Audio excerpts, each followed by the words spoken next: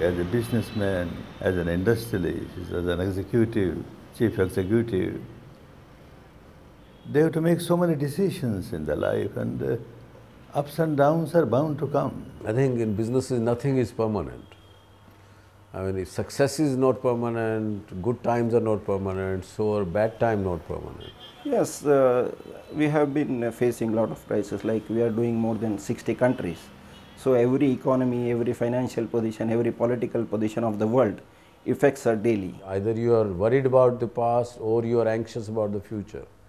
And anxiety and worries bring stress. The competitive environment today of the business puts enormous stress in the executives, and they are not able to balance their life. Suddenly my husband had a massive heart attack and he died, and overnight the board decided that I should be the chairperson. Being head of a hardcore engineering company scared me. I used to think a lot. I used to be constantly in the past. Without knowing at that time, I had made myself quite miserable.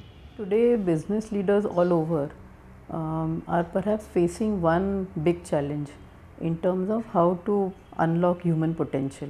Most of the trainings which are available, they give us skill sets to handle the external, and there are no trainings, really effective trainings available to handle the internal person within us.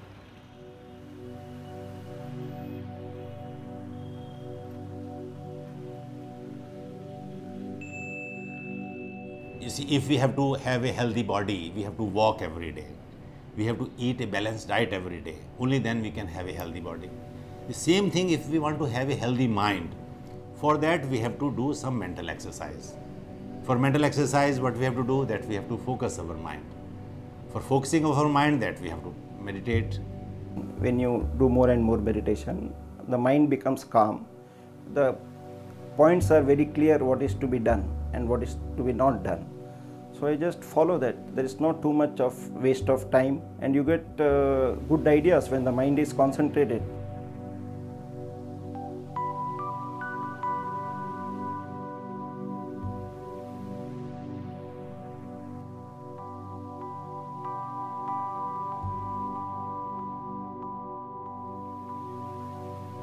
Vipassana meditation technique helped me reach the deeper layers of my mind and gives me a chance to work at my behavior patterns. I have personally experienced my emotional intelligence improving as I have been practicing Vipassana. I chose to go for Vipassana after his death, and it helped me tremendously. And it made me realize that I don't have to keep comparing myself with someone else, but I have to give out my best, whatever that is. What Vipassana does to me is keeps me in the present. And when it keeps you in present, you start enjoying that work you are doing. And that the action becomes very dynamic. And a dynamic action brings positive results.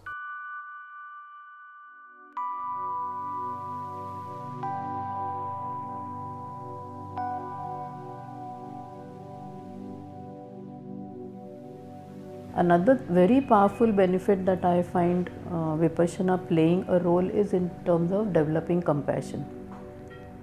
So you are so much more tolerant towards other people. You allow for multiple possibilities, and that I think makes the whole process, even of decision making, even of dialoguing, much more enriched. One thing which we have done very well is to keep our senior people together. It is because of the Vipassana training that I got that I changed my way of actualizing with them. So therefore, they feel one with me. My top executive team, I sent everybody of them to do a Vipassana camp. Their performance improved, their quality improved, their human relation and behavior and teamwork, that improved. So this greatly helped me in building up a better team of my management? I think the management programs give you skills and Vipassana gives you wisdom. And the higher you go in the organization, you can hire skill, you cannot hire wisdom. So I think it's unique.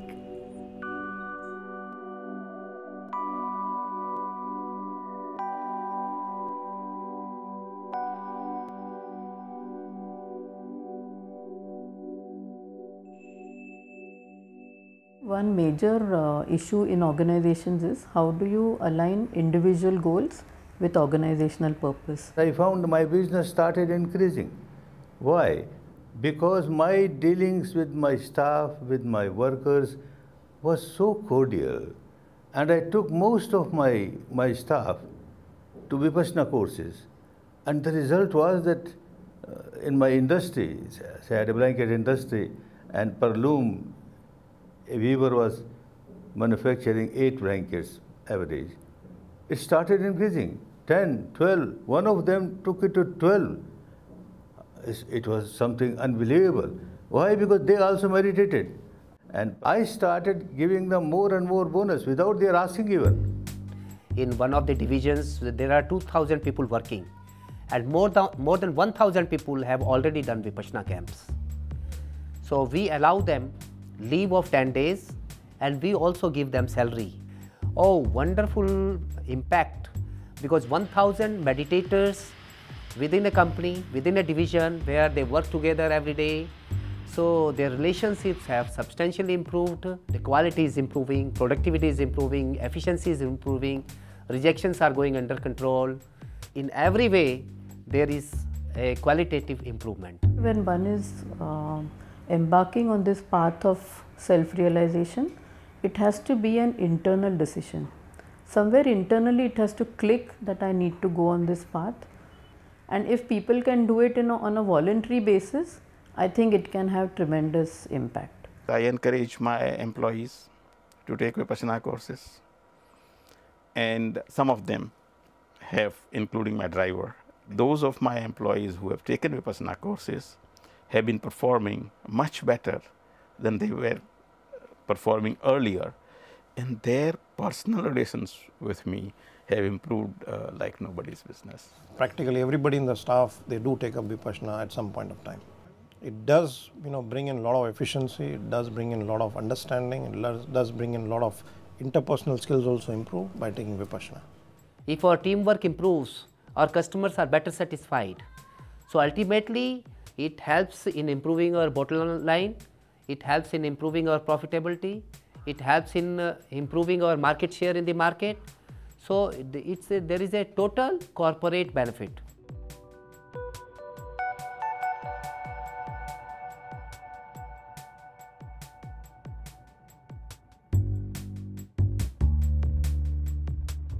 When your thought clarity is clear, you can guide your teams, you can navigate your businesses in the competitive environment much better. My MD was concerned that if he ever went for Vipassana, he would lose that competitive spirit. But I don't think that's what Vipassana tells us. I think we have to go for that order, do everything possible. After doing everything possible, if we still lose, we don't give up. In fact, rise again and try again. Vipassana has increased my concentration, my dedication to work, my concentration to work, my passion to work, and that has really helped me in facing competition.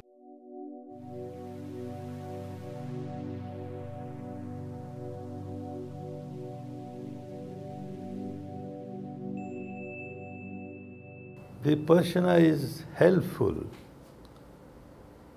in everyday life of everyone. A year and 2 months after my husband's death, my 25-year-old son died in a car accident. And I think it was my Vipassana and the practice of meditation on a daily basis which helped me to get over my son's death also, which was far more difficult than my husband's. Any businessman, any housewife, any child, things are not happening to his liking. This technique helps you to understand yourself, that all the cause is within me. Whatever is happening in front of me, I am responsible. Now it has reached a situation that anything unwanted happens in life, even if it's a major event, I'm immediately, or as soon as possible, within a very short span, let me put it that way, I'm able to identify, okay, I'm about to get swept away, and Vipassana helps me to apply the brakes and then come back to my balance, regain my balance very quickly. I used to sometimes generate ill will towards the adversary of my client. Thanks to Vipassana and the practice of it, I have been able now to conduct my cases without generating ill will against the adversary of my client. I feel that I am different from what I would perhaps have been if I had not been exposed to Vipassana meditation. We can't measure it quantitatively, but qualitatively, I believe it has made a difference to me. There were several crises in my life, in business. That is enough to say that I came out of those crises because of Vipassana without creating hatred towards others. I've seen various people who are very wealthy but not happy in life. So Vipassana actually teaches you how to be happy with wealth. Vipassana is the only thing which I am doing for myself, which brings me back to myself. That's the only thing. The rest of the things are for somebody else. And that somebody else, I include my ego, my hunger, my desire, my materialistic requirement, which never gets fulfilled.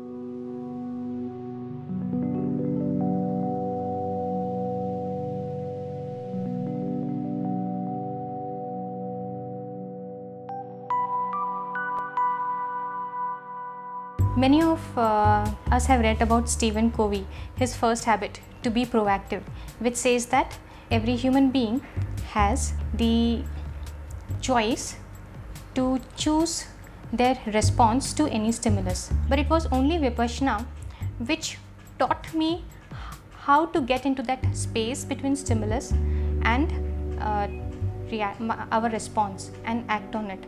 There is a difference between action and reaction. Action you do with a positive mind, with a balanced mind, to understand things, and reaction you do without understanding things.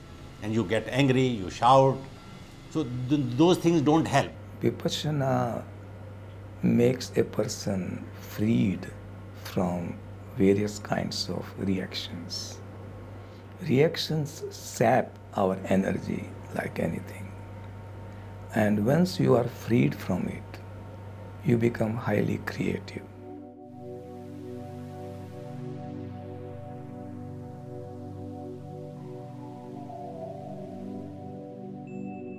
Nobody wants to harm oneself.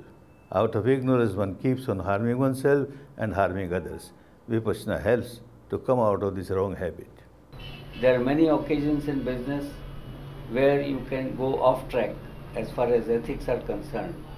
In making money, it makes you greedy sometimes. But when you are doing Vipassana, you make money, but also take care of your own ethics. Why is Vipassana making me honest? Because it's just the qualities that this technique brings out in a person, and it's not because of a self-restraint that has been put on by me. It's just, it becomes a kind of a natural phenomena of life. Purification of mind is good for you and good for others. My anger level has reduced, my tolerance and patience have increased. These are the positive qualities. They help me to take a very rational decision even in difficult times, even when the things are against me. So this has generated goodwill. People also respond in the similar way. It's what gives me balance in my life. In fact, not me alone. My children, my family, my wife is a meditator. It has helped us live more harmoniously in life, in the family, than perhaps it would have been. Principle of Vipassana is that you do for yourself, for family, but at the same time you must realize that you have got a lot from society and you must return it to the society as far as possible. Slowly and slowly, with doing Vipassana, the quality of greed starts getting evaporated. And you start taking decisions without that greed behind you. And there is a very beautiful aspect, and then you're going to start taking decisions for the welfare of the others also.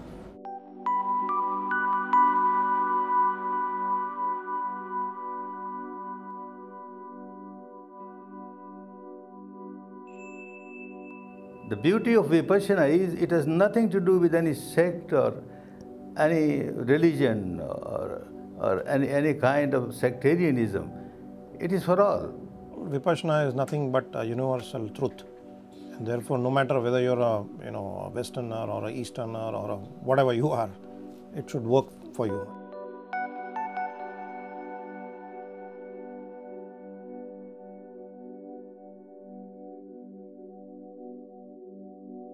I think Vipassana has a very major role to play. It doesn't demand any belief system. It doesn't demand that you read, tomes of literature to get the hang of it. It's just making a 10-day investment. It is difficult to take out time, but I have come to believe that I must take out time if I have to have a long-term benefit. Time is precious and valuable, and more so when it comes to the top level management. But if somebody can be convinced to go there, I personally feel that 10 days, though initially it looks to be very difficult, but it is very useful. It is worth investment. Precious time has to be spent on precious things. I can say with guarantee, if you come and learn this technique properly, there is no question that it should not help you. Your strain, your stress is so much competition around, it will definitely help. I suggest that every businessman must do Vipassana meditation, and not only for himself. He should send all his top and senior executives initially, and thereafter at different levels of the organization. It will help him greatly in improving his business as well as happiness. If you want to catch a butterfly and you are very agitated and you run after it, chances are it will run away from you. But if you just sit still, maybe it will come and sit on your shoulder. Similarly, in life, in business, if we are always agitated, always on the go, we'll win. I think if we learn to just reflect, sit back, meditate maybe we'll be more successful. This is the best investment I could make as a businessman.